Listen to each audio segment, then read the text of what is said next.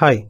You will be shocked to learn that the definition of thermal equilibrium that you learned in the school is not at all an accurate definition of thermal equilibrium. But then why are we taught like that? If you dig a little bit and try to understand what's going on, you will discover that the answer lies in a subject called statistical mechanics, which is a very fundamental study in physics, and it is so fundamental that you can apply the principles of statistical mechanics to any physical system whatsoever. It is that powerful. So I thought I will turn some pages of a book on statistical mechanics. So the definition of thermal equilibrium ultimately encapsulated in what is known as the fundamental postulate of equilibrium statistical mechanics, which states like this: an isolated system is said to be in thermal equilibrium if all the accessible microstates of the system are equally probable. What did you understand? Nothing. I don't understand anything in this particular definition because there are no physical concepts involved. What do you mean by microstate? And what do you mean by